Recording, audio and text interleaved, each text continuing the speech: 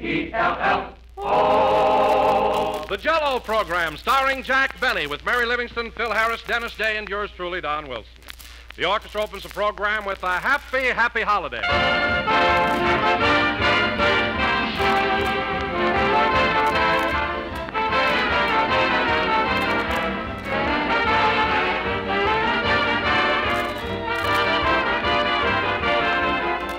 'Twas the night before Christmas. I sat by the fire. I filled up my pipe, turned the radio higher. The hour was 12 by the clock on the stair. A few moments more, and St. Nick would be there. When out on the airwaves there rose such a clatter, I grabbed for the dial to see what was the matter. And what to my wondering ears should I hear but the sound of sleigh bells and a voice ringing clear. Now strawberry, now raspberry, now lemon and lime. On cherry, on orange, we haven't much time. A noise on the roof, and then, quick as a flash, out of the radio burst with a crash a gay-looking, cheerful, and merry-faced fellow, shaking with laughs like a bowl full of Jell-O. He spoke not a word, but working like Ned, filled all the stockings. Then, turning his head, he gave me a wink as he shook his white beard. Then, back in the radio, he disappeared. He sprang to his sleigh, and he gave a loud cry, and away they all flew like snow in the sky.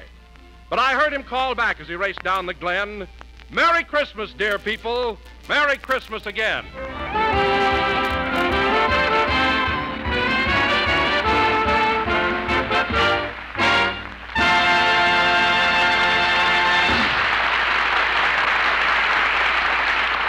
That was a happy, happy holiday played by the orchestra. And now, ladies and gentlemen, as is always his custom on Christmas Eve, Jack Benny is holding open house tonight for all the members of his cast.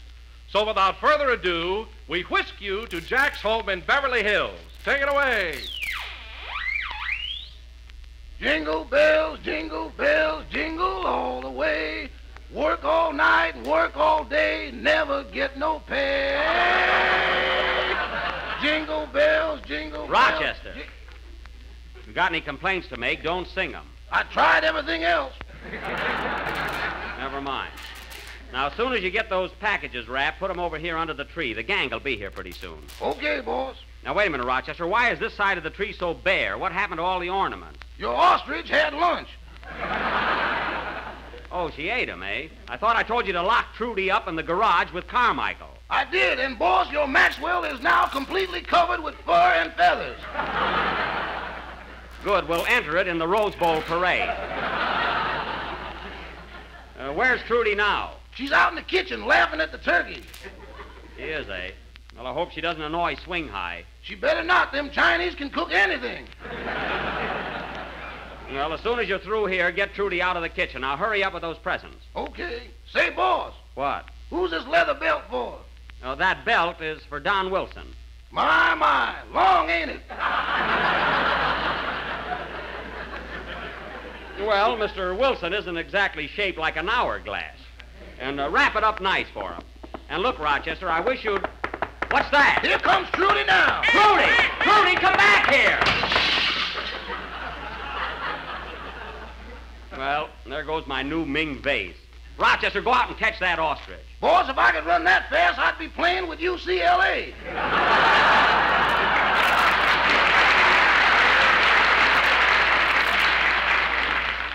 Well, I'm not going to have Trudy running through the house. As soon as you get those packages finished, Hello, Jack. Merry Christmas. Oh, hello, Mary. Oh, Merry Christmas, Miss Livingston. Same to you, Rochester. Mary, put your packages under the tree. Okay. Say, Jack, who are you giving this oil painting to? Beautiful, isn't it? I got that for Phil Harris. An oil painting for Phil Harris? Are you crazy? No, I'm not crazy. He's got a lovely apartment. Sure, but he hasn't got a picture on the wall he didn't tear out of Esquire. That's why I got Phil this painting. I'm trying to educate him. Look, Mary, it's a genuine Botticelli. He won't like it unless there's a joke under it. He'll appreciate it, all right. Say, Mary, when you came in, did you notice the way Rochester decorated the front of the house with holly and lights and everything? Isn't it something? Yes. But gee whiz, Jack, you ought to take down that sign. What sign? The one that says, Merry Christmas, ostrich plumes, 15 cents. Well, for heaven's sake, Rochester, did you put that sign up, ostrich plumes, 15 cents? You told me to. I did not. I merely said that's the price if anybody asks. I didn't tell you to advertise. Shall I take the sign down, boss? No, the damage is done now. Leave it up. But I want to see the books at the end of the week. Remember that. Why, Jack, you ought to be ashamed of yourself. The idea of selling ostrich plumes. Well, I have to do something to get even. Trudy eats everything in sight. She got in my bedroom the other day and ate my cufflinks, a box of cigars, and 2 hairbrushes. The brushes you don't have to worry about. I do, too. Those brushes were a present from Greta Garbo when I was working at MGM. Oh, I remember. They were sent to your dressing room by mistake. I don't care how I got them. I got them. It's the thought that counts. Anyway, that ostrich better stop eating things in my bedroom. It's costing me a fortune. What's so funny? If she ever eats that green stuff out of your mattress, you'll be bankrupt.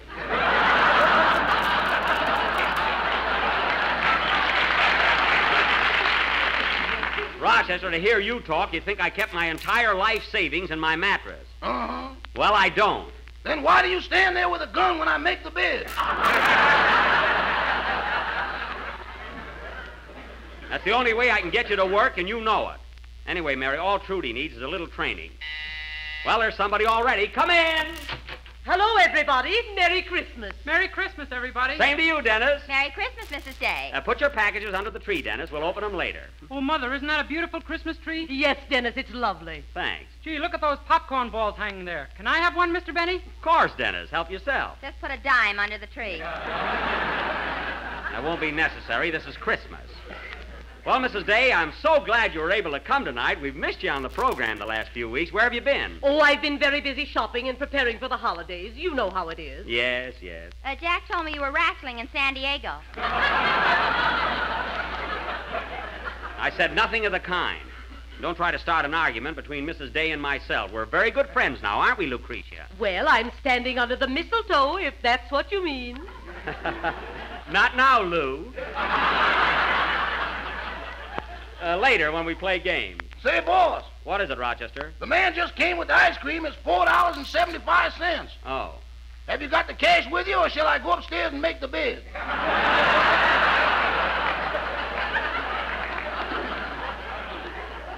Never mind. Here's $5. Let him keep the change. The whole quarter? Yes. Boss, while you're in this mood, I'd like to have a little talk with you. Never mind. Give the man the money. Now, Mrs. Day, you'll have to excuse me. I still got to wrap up a few more packages. Do you mind? Not at all. I'll be glad to help you. Well, thank you. And, Dennis, while we're working, how about singing something for us to brighten things up? You know any Christmas carols? Oh, sure, lots of them. Good. Let's hear one. Just a second. There's someone at the door. Come in. Well, hello, Don. Merry Christmas. Same to you, Jack. Merry Christmas, everybody. Merry Christmas. Well, Merry Christmas to you all. Oh, Don, are all those packages for us? Yes, sir. All 6 of them. Well, put them under the tree. We'll open them later. Look, Mary, you can see the big red letters right through the paper. Here, Rochester, hang up Mr. Wilson's hat. Yes, sir. Happy Yuletide, Mr. Wilson. Well, the same to you, Rochester. And here's a little gift for you. Oh, thank you, Mr. Wilson. Thank you. Looks like a bottle. Yes, Rochester, it is. It's hair tonic. Oh. Well, a little White Rock will fix that up.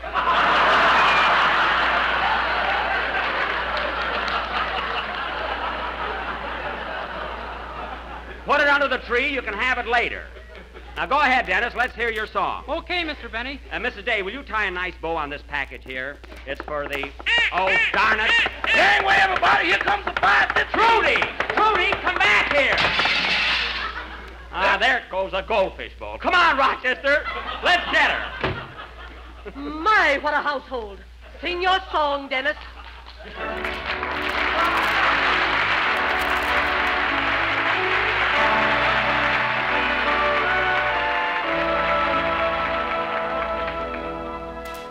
Oh, little town of Bethlehem, how still we see thee lie. Above thy deep and dreamless sleep, the silent stars go by. Yet in thy dark street shineth the everlasting light.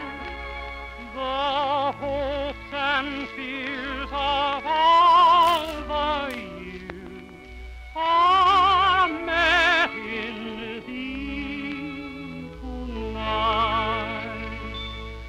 The first Noel, the angel did say, was to certain poor shepherds in fields as they lay, in fields where they lay keeping their sheep on a cold winter's night that was so deep. Noel, Noel, Noel, Noel, born is the King of Israel.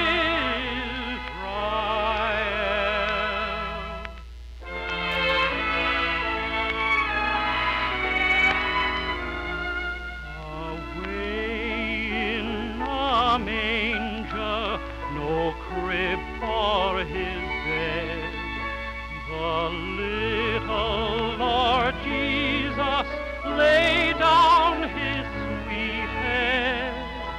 The stars in the heavens looked down where he lay. The little Lord Jesus asleep in the hay. The cattle are lowing, the poor babe awakes, but little Lord Jesus no crying he makes. I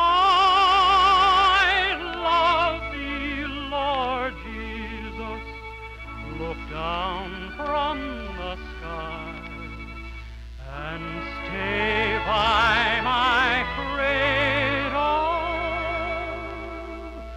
to watch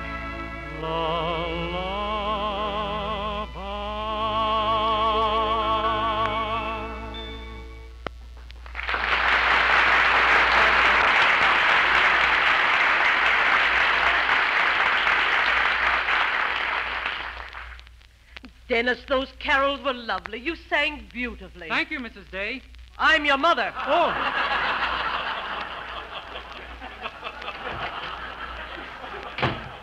Well, that's that. Did you catch Trudy? Yes, and Rochester's putting her in the basement. She won't bother us again.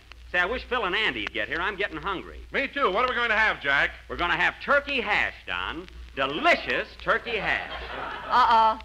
What are you owing about? They didn't move Thanksgiving back far enough. Mary, this is not the same turkey. Well, I think we're very lucky. I'd rather have turkey hash than roast ostrich any day. Don, you're just being silly. In the first place, I haven't got a roaster big enough for an ostrich, and in the second place, they aren't good to eat. The meat is much too sinewy and fibrous to chew. Oh, you looked it up, eh? I didn't look it up. I just happen to know that. Oh, Mr. Benny, did you invite any movie stars here tonight? No, Mrs. Day, we're just having our own little gang. And listen, everybody, I got a big surprise for you. I wasn't going to tell you until they got here, but my sister Florence and her husband are driving in from Waukegan, and they're due here today. Oh, your sister's coming. Well, this is a surprise. And her husband, too, eh? Yes, you remember him, Mary. You met him in Waukegan. Oh, yeah. Is he the pool shark? No, that's my cousin Boo-Boo. Boo-Boo Benny. The fellow that's coming here is my brother-in-law, Leonard Fenchel. He's an interior decorator. An interior decorator, huh? Yeah. He's a paper hanger, and you know it. Mary, he sells wallpaper on the side. He's got 1 million patterns. Are they going to stay here at the house with you, Jack? Oh, sure. You don't think they'd stay anywhere else, as my sister said in her letter. Anyway, they ought to be here any minute. Doggone that bird, I'll teach her to nip me. Rochester, I just want you to put her in the basement. What did you do to Trudy? I ain't saying, but she's going to eat her dinner tonight, loop-de-loop.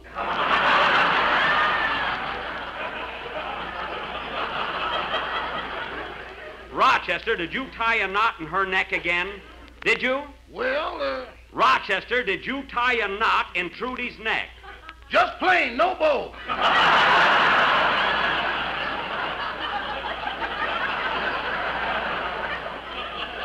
Well, don't you ever do that again. Now go downstairs and untie her before she chokes. Now hurry. Okay, boss. I wish I knew a detour. Rochester, I don't know what's the matter with that guy. Every time I get a pet, he has to... Come in, come in. Hiya, you, Jackson. Merry Christmas, everybody. Hello, Well, Phil, I'm glad you brought all your boys with you. Come on in, men. Hey, put all your presents under the tree, fellas. Oh, Jack, the orchestra boys are here, and you forgot to buy presents for them. I did not. I got them a lovely gift. It's a very practical and something they can all use. I'll bet it's a roller towel.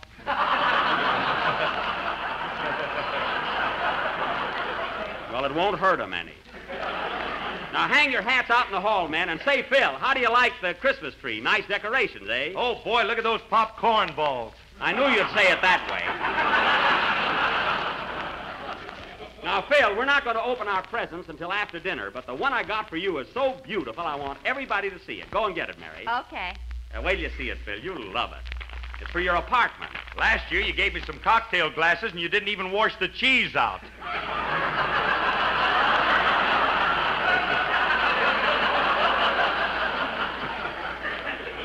Well, I was rushed. Here you are, Phil. Yep, there you are, Phil. A beautiful oil painting. And it's for you. Keep it. You're welcome. Now, wait a minute. Phil, you don't realize that this is a masterpiece, a work of art. Maybe you should have taken the calendar off. There's no calendar on it. Look, Phil, this painting is The Birth of Venus by Botticelli. I don't care if it's Whistler's wife. I don't want it. That's Whistler's mother. And there's a guy that don't appreciate the real thing. But, Jack, if this painting were an original Botticelli, it would cost you at least $100,000. What do I care? It's Christmas. It only comes once a year. What if I do spend a little money? Say, Jack. What? If you stay up there 8 hours, you can get a pilot's license.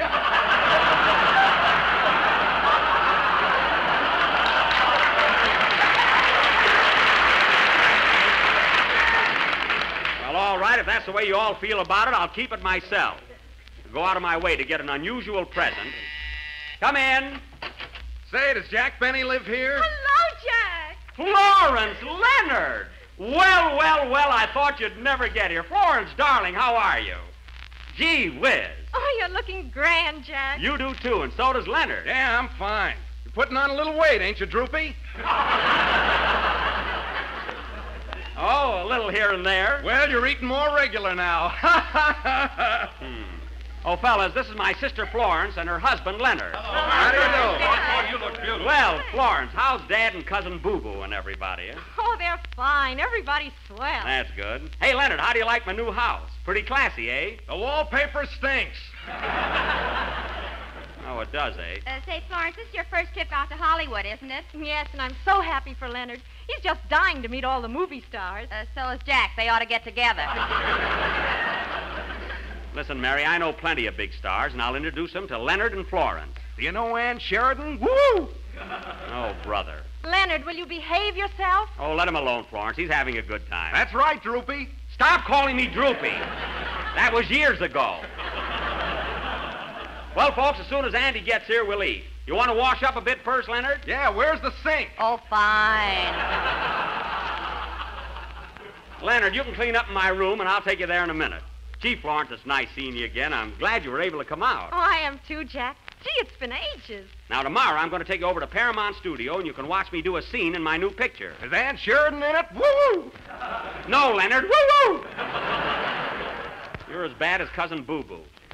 Gee, I wish Andy'd get here. I'm hungry. Me too. Why don't we eat now, Jack? All right, let's do that. When Andy comes, he can join us. Come on, fellas. Let's all go in the dining room. Oh, well, I'm absolutely starved. Hey, Leonard. Leonard, what are you doing back there? Look at this wallpaper. It don't hang right. Leave it alone. It's all right. No, it's too loose. Look.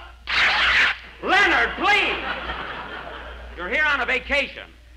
I'll have to have that wall redone. Well, come on, fellas. Let's eat. See who that is, Rochester. That must be Mr. Devine. Come in. Come in. Trudy! Trudy, stay out of the dining room! Doggone that African canary. Trudy! Well, there goes my china closet. Rochester, lock her up in the garage with Carmichael. Okay, boss. Come on, folks, let's see.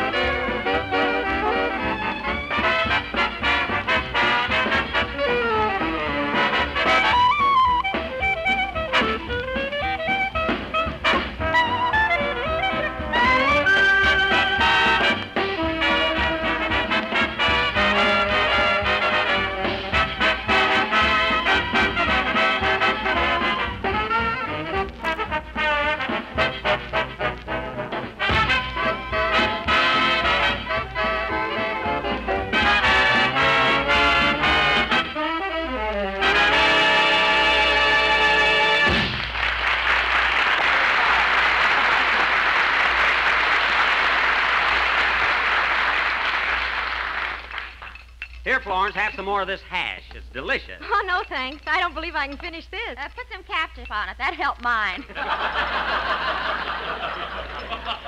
Now, this is darn good food, Mary. Leonard, I wish you'd please use your fork. I've been using a knife for years and never cut myself yet. Hey, Mrs. Day? Stop nudging me.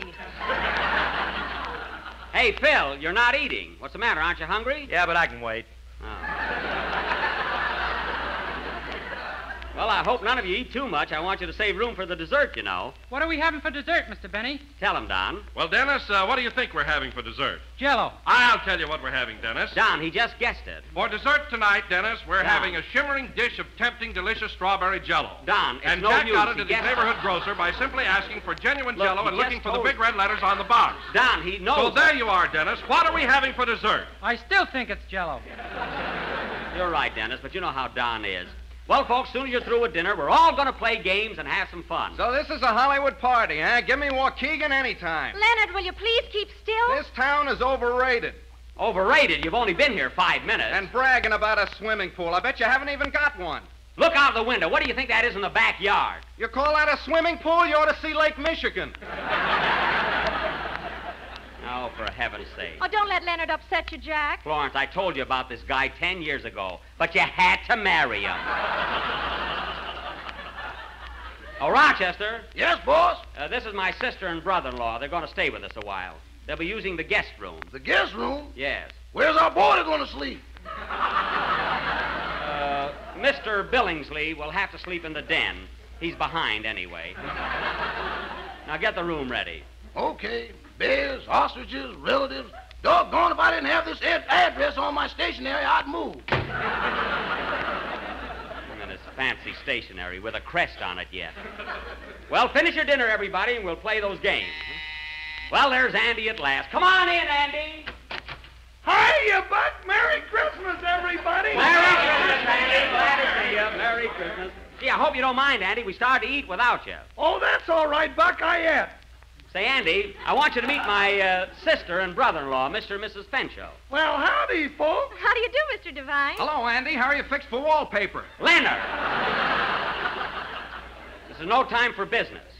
Well, Andy, what do you got in that package? A Christmas present my mom knitted for you. Your ma. Well, that's sweet. What is it? Well, it's a combination sock, sweater, and ear lamp. Sock, sweater, and ear laps. Well, how do you get into them? I don't know, Buck. When Ma knits, she's nuts.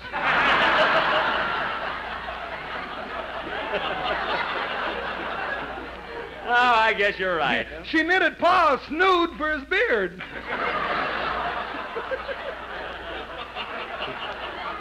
Well, that'll keep it up out of the soup. Anyway. Now, sit down, Andy. Have a cup of coffee anyway. Yeah, come on, Andy. Come on. Okay, thanks. Say, Buck, before I forget it, did you hear Fred Allen Wednesday night? No, I didn't, Andy. What did he say? Sure ribbed you about that picture you two are going to make together. What picture? I'm making one right now. I heard him too, Jack. He's talking about your next picture. Didn't you know about it? Oh, that's a lot of baloney. No, it isn't, Jack. All the papers carried the story. It said that you and Fred Allen are going to do a picture together, and Mark Sandrich is directing it. Mark Sandrich? Why, he's directing the one I'm making now. Yes, and he's going to direct your next one with Fred Allen. Oh, no, he isn't. I wouldn't make a tintype with that guy. Imagine me making a picture with Allen. I ain't worried. You keep out of there.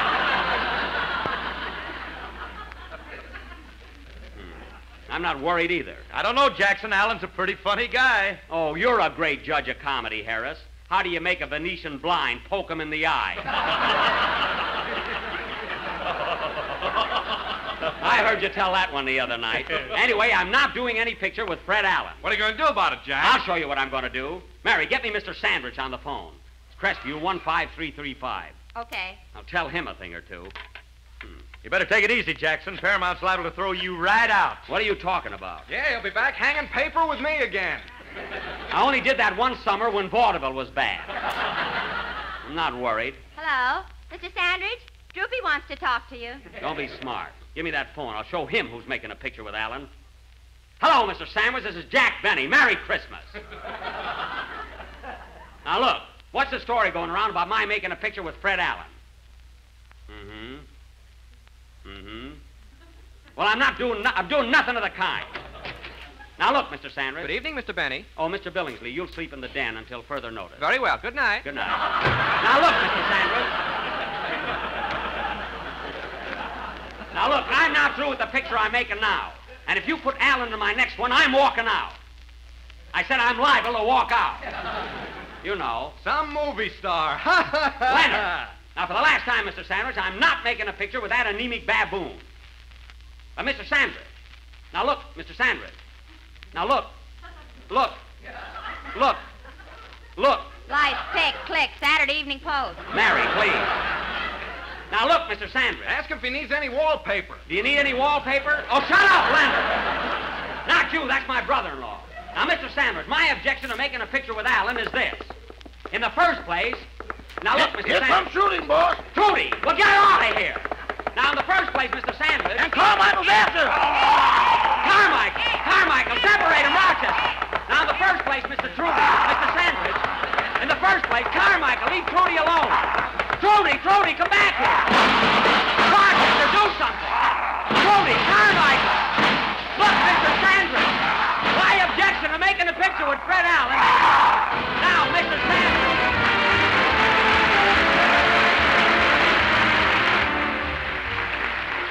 I'd like to offer you folks tonight what I think is an ideal Christmas menu. The first course is hospitality. And remember, it must be warm. The entree is a heaping platter of kindness, garnished with such tender herbs as charity and tolerance. And let the dessert be faith, a simple but sustaining dish with a rich sauce of happiness and contentment. Now, there's a grand menu with 3 big advantages. It costs nothing, it pleases everybody, and you can serve it every day in the year. May it always be yours to enjoy, especially during this happy holiday season. The makers of Jell-O extend to you their very best wishes and heartiest greetings for a joyous Yuletide, filled to the brim with fun, feasting, peace, good health, and good cheer. Ladies and gentlemen, Merry Christmas.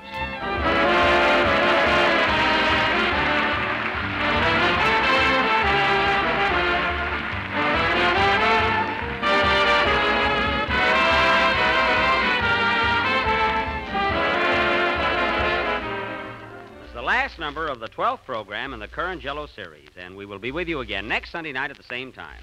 So Merry Christmas to you all from the whole gang. Good night, everybody.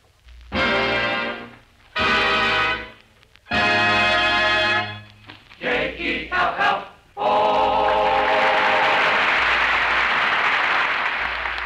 Here's news. Every Tuesday night, the Aldrich Family is on the air, starring Ezra Stone as Henry Aldrich, that lovable hard-luck kid. Consult your local newspaper or radio guide for time and stations, and be sure to tune in on the Aldrich Family next Tuesday night. This is the National Broadcasting Company.